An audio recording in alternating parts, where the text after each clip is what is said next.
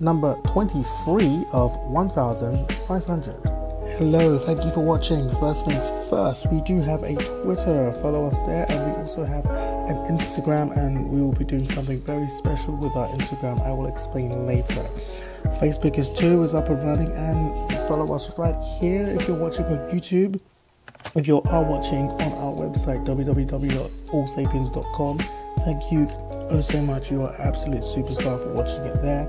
We have a discuss feed, so we can post kind of relevant kind of data and information and more lengthy discussions. But first thing, these are my paintings, and so the resulting gains from society were as a result of positive action, allowing for more to listen to the voices of the legitimately oppressed and open up access. But lately it sounds like much of the tactics being used in the present day are negative tactics. You see them every day, negative tactics, right?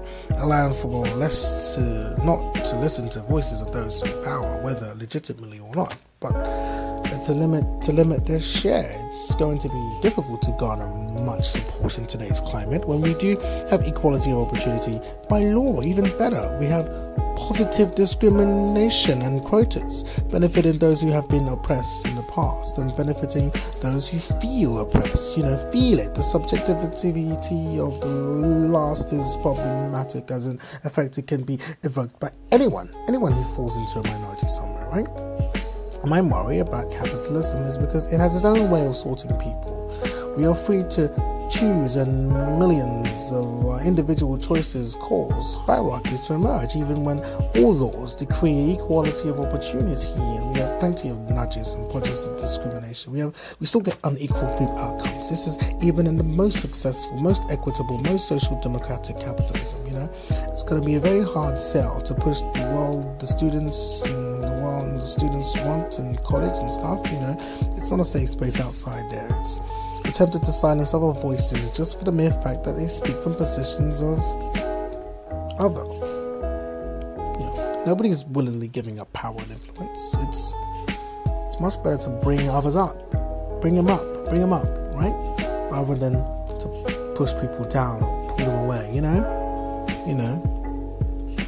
That's just the way it is. It's this tactics of leftists are just all straight to hell. No, not all roads lead to hell, paved in good. No, it's just straight down there. Just like a fast shoot down the tunnel, right? It's horrific. Look, nobody wins in pathological leftism. Like 30-year-olds pretend to be kids in school. Come on, like this not true. It's not white. Just ignore.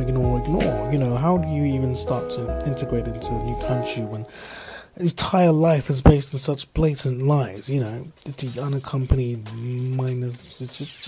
Just grow a pair of balls, will you? Just tell the truth and learn how to run a country properly. Don't just dismiss things because you want to use this as a new way for your new religion to make you feel good about yourself. There's people are victims. We create real, genuine victims. This is what leftism does. It creates genuine victims of the people it wants as their pets. And that's not right. We're not your pets.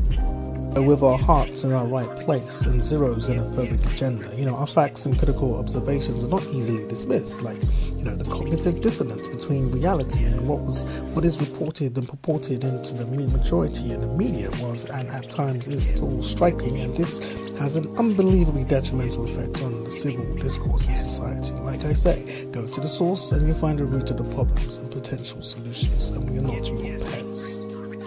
And what we like to assimilate, we like to speak the language of the new country, and people saying no, we must stay in our little ghettos and become little pet projects for them, like people in the zoo. Look at them, the language they speak and the food and the colours. Just look at them, don't interact with them, don't talk to them. They can't talk. No, don't. Just leave them. Don't become friends. Don't. When they come towards you, back, like they do with the gorillas in the African rainforest, in Uganda and such. No, my existence would be very impoverished. ours would be very impoverished if indeed professionally and intellectually we would limit ourselves to arbitrarily define native culture, and more often than not some of the most reactionary social customs that both the leftists and fundamentalists seem to agree on, defining veneer of specific cultures. Culture is dynamic. It's a dynamic software that is ever changing, as it should be. Sanctioning the isolation of subcultures using leftist ideology, trickery to combat the right, or whatever right it is detriment to society as a whole. Being insular and dismissive of cultures and stuff around you, it's not good. It's dangerous. It's dangerous. Completely ignore it. Dangerous, because we're not your pets, okay? We're not your pets.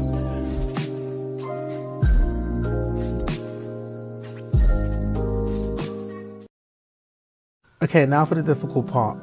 That was difficult, but this is difficult in another way. So every day I will endeavor to post a video of my thoughts, my paintings and my perspectives, or other people's perspectives, not just mine. This is all a collage of thoughts. I will do one a day. If it takes longer than expected, I might even post 2 or 3 a day, just so I can get the 1,500 of them done, maybe over 300, 400 maybe paintings. It's all ideas, aesthetics, it's all people, it's things that are people find interesting, people find fascinating. Not necessarily I find interesting or fascinating, but they are for some, and that is enough. So I need to fund this, and this is the way I'm funding it this way. The yellow, the pink, the white, the black, the grey you see me wearing, you can wear that or more. I have 15 different colours. We have 15 colours on the website. I hope you're watching on the website. You can buy now, here, and here, and everything is just very straightforward. And also it will show the community of people who do like to think, community of curious people who don't take themselves too seriously, but take beauty, ideas, and other people's perspectives very seriously. And it's wonderful to have this community. So I will post on Instagram. Some of you who want to be posted on the Instagram, so you get a bit of Insta fame. That's when you buy the t-shirts. Upon point of sale, I will get into contact and say, hey, would you like to be featured on our Instagram? And we have a whole list of the community. It's just a wonderful thing. And thank you for supporting, and here is the link, and thank you so much.